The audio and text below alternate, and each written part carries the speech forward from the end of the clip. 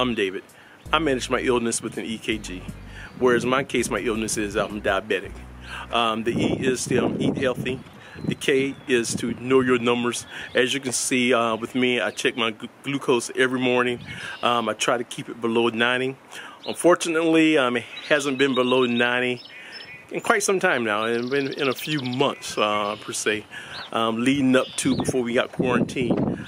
Prior to then, I kept it under control for years, 5, 6, 7, 8 years. Right now I had crept up quite a bit, but it is coming down. It is heading downward. I'm at 110 now, and it is heading downward. I try to keep it at 90 or lower. So that's the K. G is to get off the couch. Get off the couch, it can be exercise, but not really. The main thing is get off the couch, get some activity. Also even mental activity, take care of your mental activity, but do. Just basically, you need to get off the couch. Speaking of getting off the couch, you see I'm outside today. I normally film this portion inside as I'm getting ready to get off the couch, or either I'm getting ready to fix something to eat. But I came outside today. It's real nice out here. As you can see, it's real nice. Where I live, the nice days have been far and few in between. So I'm taking this opportunity to get outside, get some sunshine.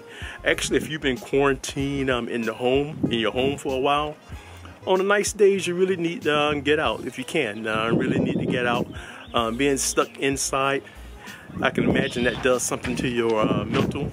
It does something to your mental, really being stuck inside. You really need to get out, let the sun hit your face, breathe some fresh air, what have you. And I think that will really help your psyche as we go through all of this. I know some areas have started opening back up. Hey, let's be smart about that thing. Like I said in my last vlog, be smart about it. Use your own common sense. Whether you should be going out to some of the places they have opened back up. You know what your illness is. You know what you're trying to control. You know your condition. So just because they have opened up a tattoo parlor or a bowling alley, that doesn't mean you have to go and do it right now. Yeah, you may want to get coronavirus tattooed on you. You can wait. You got time to do that. I wouldn't rush there right now. I know I was talking with my family. We was talking about it here recently about some of these states, some of these areas opening up, I guess, establishments that just doesn't make sense. Like, you hear me saying tattoo parlor, so you know that doesn't make sense to me. So, but they opening up these businesses that just really doesn't make sense that they should be open. And my son said this reminded him of the Canaries with the coal miners. Basically, back in the day, coal miners used to take cage canaries in the mines with them because they were more susceptible to toxic gases. Basically, if the gas levels start rising high in the mine, the canaries would die. However, that level where the canaries would die, it wasn't toxic to humans, but the gas level is rising, so we need to get the heck up out of there. And so that's what they would do. If the canaries start dying, that means they would get out of the mine. So basically, the whole analogy is, hey, we're gonna let these people go to tattoo parlors, bowling alleys, let's see what happens. Is that what's really going on now? I don't know, but makes sense to me. And that's why I say really use your own judgment whether you should be going to some of these establishments that they are opening up right now. Like I said, you know your condition better than anyone else. You know what you can tolerate, how you react to different things. You know your situation better than anyone else. So just because your government or your community has opened these things back up doesn't mean it's really time for you to go. I heard someone say what you really should use as the gauge is once they start letting visitors back into hospitals, okay, it might be safe to go back out and play then. Because at the hospital, the scientists will be making that call. Health professionals will be making that call, not some politician. So anyway, I thought I would share that morsel with you. Like I said, today is a nice day. Today is really nice. I think for my get off the couch, well, I know for my get off the couch, I'm going to join the wifey there on her walk that she does a couple of times a week. I'm going to join her on a walk. So that will be my get off the couch today. Okay, on to the next stop. Okay, here it is. The wife and I decided to get off the couch today and take a walk around the neighborhood. No, like I said in one of my Instagram posts, the hood. That's our get off the couch today. Like I said, today was really a nice day. See, there's someone riding with their top down. It was just one of those days, and here in PA, those days have really been far and few between. It's been chilly, really. The golfers are even out.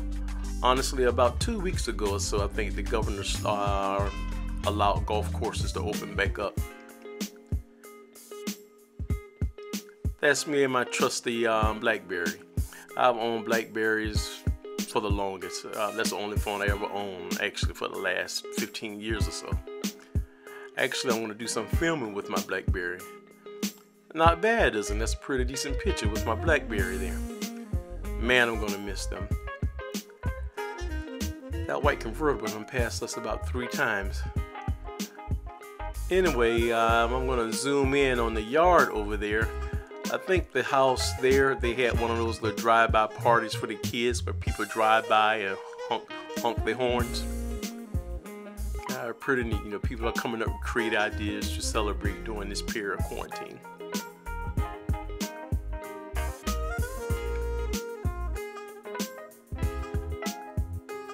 Like I said, although we're out walking, we're practicing social distancing.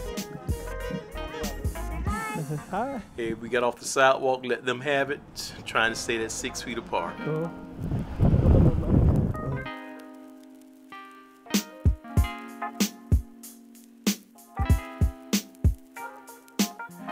Now, my wife and I, we have on little jackets, you know, because I said it is a little breezy. But when that white car there passed, I thought it was that convertible again. We was out walking.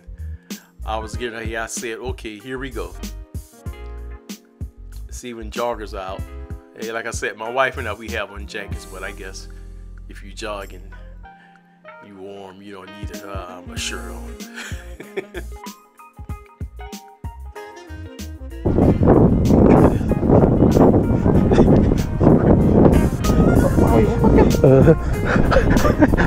Okay, come on, oh, let's do this.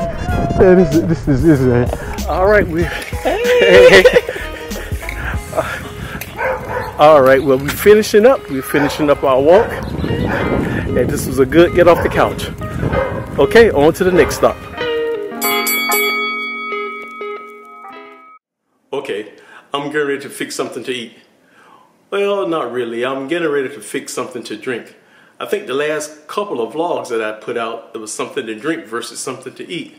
Hey, maybe being quarantined, being sheltered at home has changed my habits. But anyway, no, really, like I said, it was such a nice day outside. It's really nice. I'm going to do something, I guess a summery drink.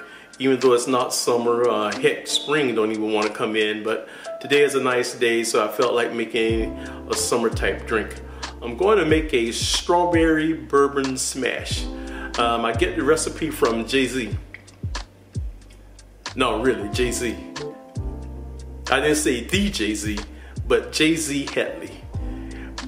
Okay, here I go.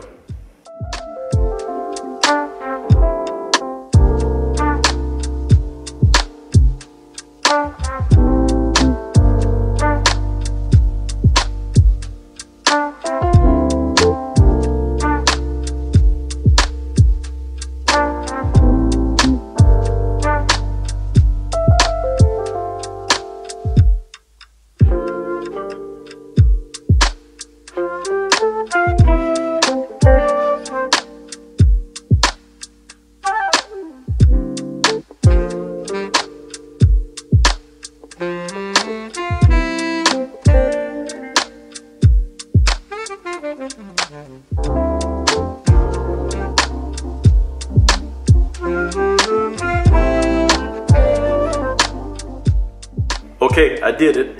This is a Strawberry Bourbon Smash. Looks tasty, doesn't it? And it looks summery, like the look I was going for.